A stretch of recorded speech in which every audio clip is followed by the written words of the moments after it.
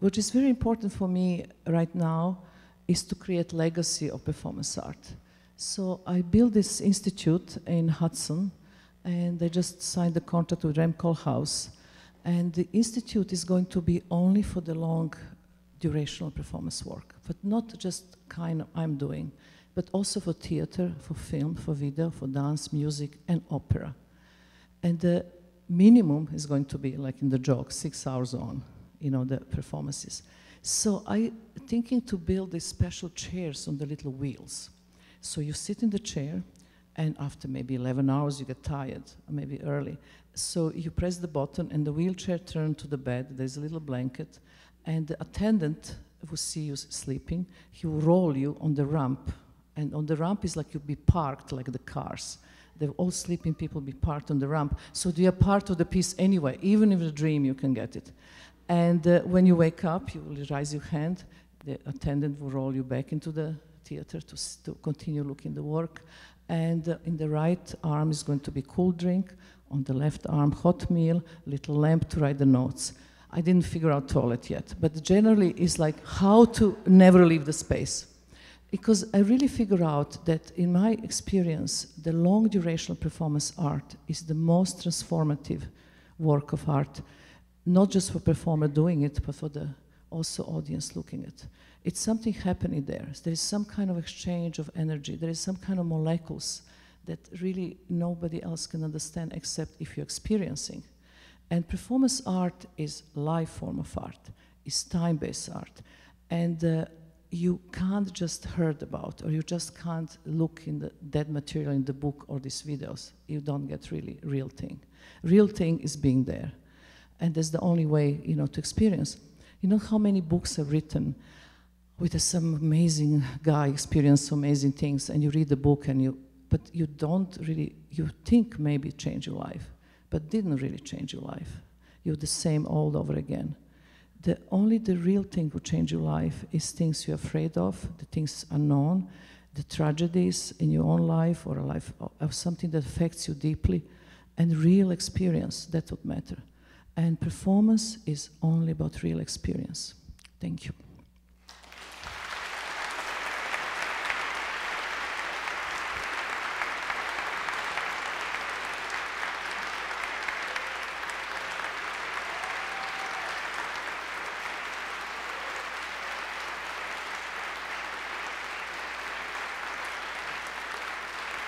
Now,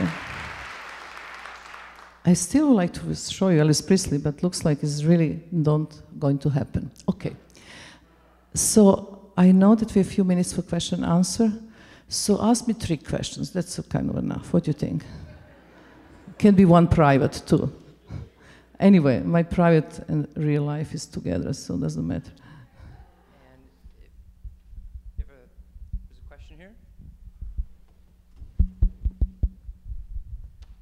I was wondering if you could talk more about ways that you prepare yourself for performing, and if you have different ways for different types of performances. Oh, preparation of performance. You know, it's so interesting. Like my life is full of contradictions. First, I don't have any time. My life is so full of engagements and things I have to do, and building infrastructures, answering hundreds of emails. So then when I create longer work of art, I'm creating longer and longer. Art is getting longer and longer as life is getting shorter and shorter. But the preparation is every time different. I mean, the last preparation for Artist is Present took me about 1 year. It was quite big preparation because, first of all, of sitting motionless for such a long period of time, I have to, for 1 entire year, not eat lunch, because in our body, we always taking food, and body is a great instrument and always creating acids to digest, which makes you sick if you don't eat. So I have to adjust my body that will not be lunch during this performance, so I didn't eat the lunch. Then I have to train myself how I can take water only during the night, and sleep and take like every 20 minutes or 30 to have enough water for during the day. So this was another training. Then I went to India to do all this cleaning the house, purification stuff. It's actually serious big business doing this whole thing. And then the moment I stopped, I ate like a kilo of chocolate and done everything wrong. And that's human, and I never hide my vulnerabilities to the other things. Love trashy movies, definitely. But then comes this moment, you know, it's really like a soldier attitude for the cause. You have the idea, and no matter what, you have to deliver. And my preparation depends every time different. But basically, it's a lot of physical work. Next. If you're a little further back, if you'd come forward, I'm kind of tied down.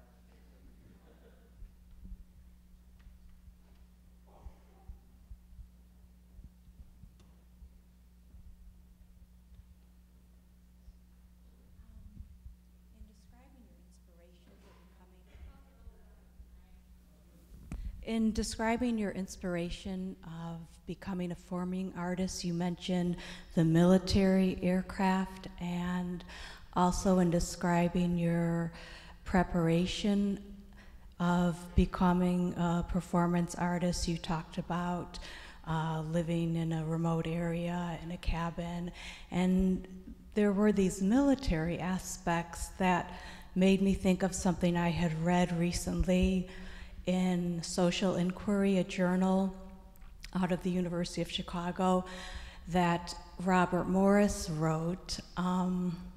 He said that he thought all performance was oppressive. It was? Was oppressive, and I just am wondering, does that resonate with you? Because it sounds like the opposite of what you initially said. Do I look oppressive to you? Performance is the most wonderful thing I ever discovered. It's pity that he's dead, otherwise maybe I could convince him differently. But you know, military aspect is very much to do with my upbringing, because you know, as I said, you know, my mother and father being both partisans, soldiers, national heroes. Is a hard task, you know. My mother will wake me up in the night if my bed was not straight because I sleep messy. If you know how insane is that. And I was 20. I've made the early performances till age 29 in Belgrade, and I have to be 10 o'clock at home. And when I was 29, I escaped home. She went to the police to say that I escaped. Then she gave a description how I was dressed and so on. I said, but what's her age? The guy, she said 29, and the guy said, you know, we have more important things to do. Can you go home? It's about time. So, you know, this is my background. And all this, I think, is extremely, discipline is something that is so important if you're a performance artist. Discipline is one of the basic thing, you know, and, you know, military, not military. I love uniforms anyway, because it's like really, I just done these silent parties when everybody wear lab coats, because I really like this kind of discipline that needs to be executed if you want to do something. How you can possibly perform 3 months if you don't have discipline? There's no way. You will give up. Did I answer your question or not? Yes. Okay. Thank you. Thanks.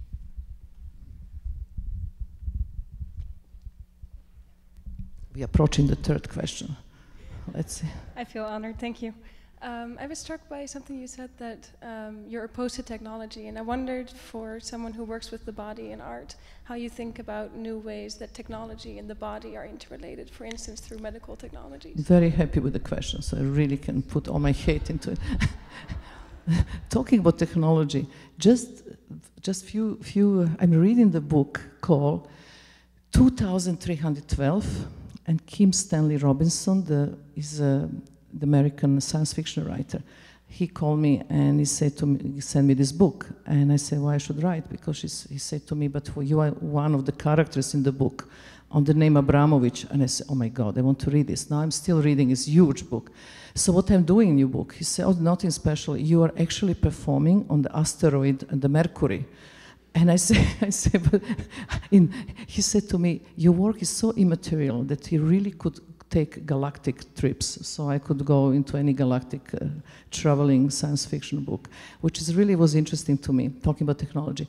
But you know, it's just about idea, how technology took our time. Technology was invented that human beings have time, and look what's happening. I mean, if you remember great days that you write the letter, you make a little walk, maybe it's not even, you was not born then. But anyway, then you go to the post office, you take your dog on the walk, you put a stamp, and you've really done good work. You come back, and 10 days, nothing is happening. And then arrive back the letter, and then you wait another 10 days. And this is the problem, you know, the technology, we completely replace all our inside with the technology. I mean, do we use telepathy? We don't, because we use telephone. Telepathy is so much accurate, it really works. Only take 4 years to learn. And you know, and so many different things. This is the old problem with us, how we are disconnected. We are living in disconnected society, and we are disconnected from ourselves. And we don't have any moment of concentration. You know, 13 seconds of Coca-Cola advertising, this is the limit. And then you're doing zipping through the programs of television. Nobody's looking anything anymore. And this is all, you know, relating to our incredible restlessness and unhappiness and unsatisfaction. And, you know, nature is a big teacher.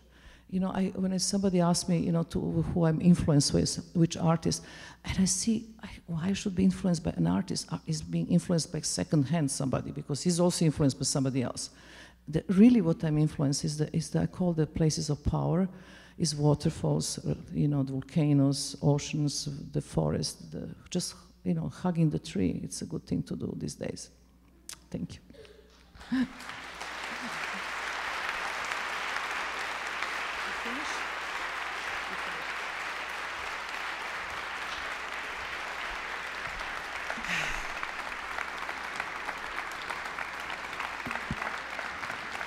Thank you.